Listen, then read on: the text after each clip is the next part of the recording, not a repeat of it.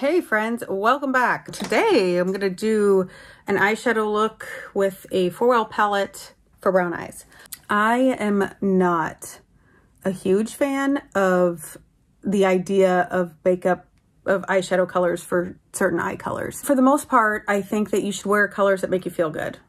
But there is some color theory behind the idea that certain colors can make eye colors pop. I'm starting with brown eyes because I have brown eyes, and because I know when I do the one for green eyes and hazel eyes, somebody's gonna give me a hard time and say, but you don't have green eyes and hazel eyes. And so I just don't feel like taking that heat today, okay? Just because a palette comes out that's for brown eyes doesn't mean that those are like the inclusive colors that people with brown eyes could wear. I would just say, wear what makes you feel good first, and if you have no idea where to start, this might be a good place to start. So I've got some concealer on my eyes, just really, really lightly to give the eyeshadow something to stick to. And I'm gonna fill my brows quick. I'll make sure everything that I used is in the description box. Just waxed my brows the other day and I overdid it a little bit. Please don't come at me. Sometimes y'all come at me about my eyebrows. Listen, I'm in my 40s. It's all I got left to work with. And of all the features left on my face, my eyebrows are the ones that never sag. They never swell. So we're starting with this color. It's number 4 in LimeLife. It's called Rise Up. Now we're applying this shimmery gold color. It's called Gold School. From the inner corner, halfway over-ish, maybe a little further.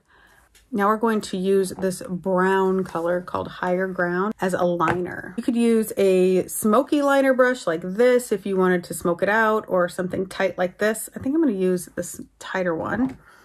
And I am going to put some setting spray on the back of my hand and get this brush wet.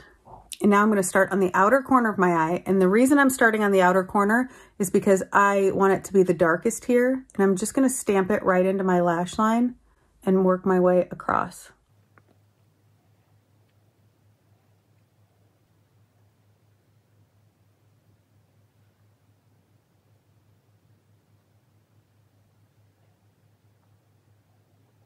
Just gently, I was gonna say stabbing, no, stamping again. And I'm just gonna go about halfway over.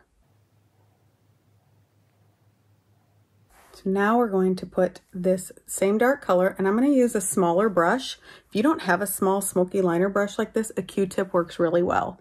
And this is going to go on the outer corner of the eye. And I'm literally just going to kind of stamp it into place here. Now I'm going to take a little blending brush, and I'm just going to blend the gold color and that dark color together.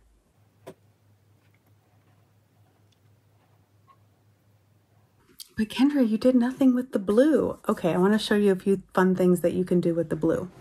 Some setting spray back on my hand, and I'm using my smoky liner brush. Make sure you clean off the excess product if there's anything left on it. And I am going to apply this wet because I want it to be really poppy. So I'm going to start on the outer corner of my eye where I already have that brown and bring that in.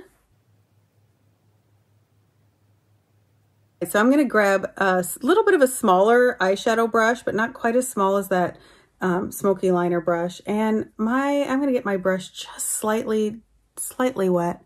And I'm going to add some blue to that outer corner. Just kind of pat it into place right over the brown. And then using my little blending brush here that's cleaned off, I'm just going to clean up the edges and even them out. So when you do that, when you layer like a darker color over a brown, you're gonna get like hints of that blue, but it's not going to be like in your face blue. But maybe you're like me and you like in your face blue. Well, then take it another step further. Let me show you something else fun. And add it to the inner corner. You can bring this all the way to the inside. If you wanted to deepen your crease, a pointed blending brush, and you could take just a little bit of that dark brown. And I mean it when I say a little bit. This is really pigmented stuff.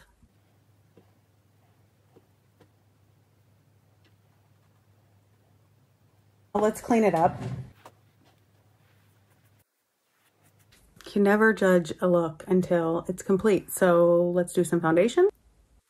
Ta-da! Let's talk a little bit about contouring. When I first learned how to do makeup, you know, in the 80s and 90s by watching my mom and commercials on television, and that's pretty much all. The 90s was full of a lot of bronzer for me and very little of anything else. No blush or highlight or anything like that. The concept of contouring, or at least what we now call contouring, has been around for a very long time.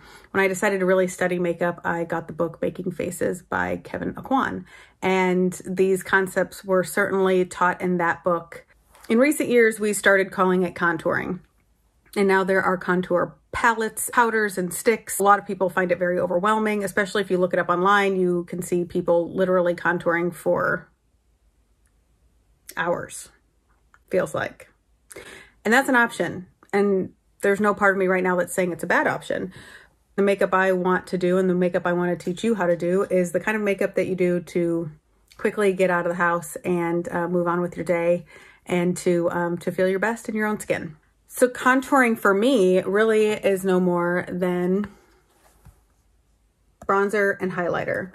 Sometimes I get fancy with a liquid highlighter, but when it comes to just everyday makeup that I want to look and feel my best and get out the door, these are the ones that I use. I typically use a brush like this, kind of a pointed powder brush. I've got some bronzer on here. I tap off the excess. You see a lot of makeup artists do that, and it's just so you don't have too much pigment in one place.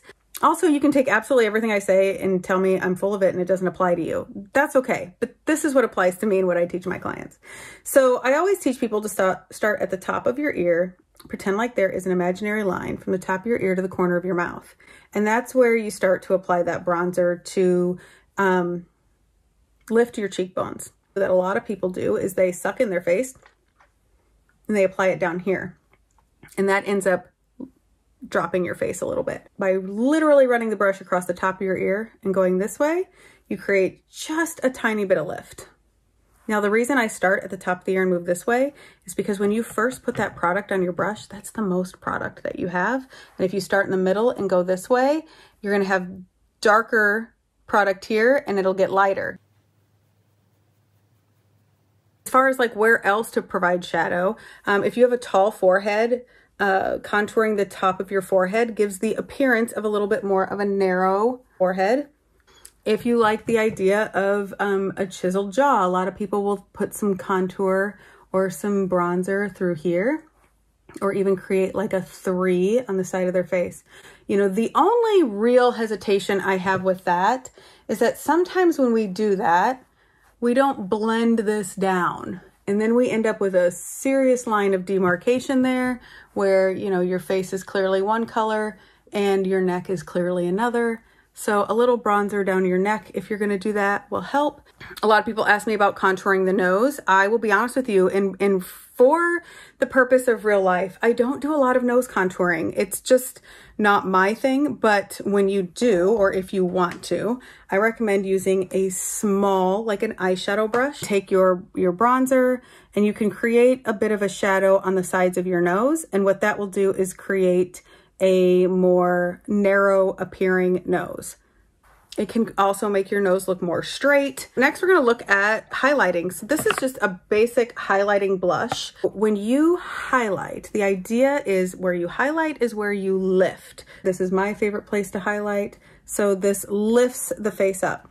What I don't like to do is bring that color too far forward. I usually kind of use the color of my eye as the stopping point. So you can see it just gives a very subtle glow. Often people will highlight their nose, the upper lip, maybe up the top of the brow bone. But in all honesty, the primary place that I do highlighting is just through there. And that's really all. And then the last step, if you want to, is blush. You've got your bronzer and your highlighter here, and your blush kind of goes in the center of those and just kind of blends it together. All right, now that we've got highlight and contour and blush on, let's do some lashes.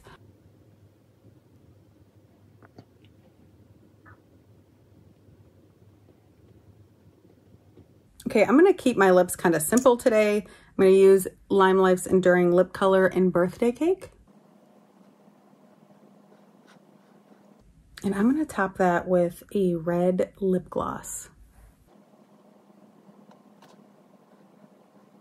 I don't think I've ever I don't think I have ever worn this combination before, and I like it. I hope you enjoyed all of these tips and maybe try something new with your makeup. Have a fantastic day. Will somebody help me figure out how to end these videos? Like, what do I say at the end? I need to start studying people's endings, because if you've made it this far, you deserve to be bid adieu in a kind way that makes you smile. Help me out. See you later.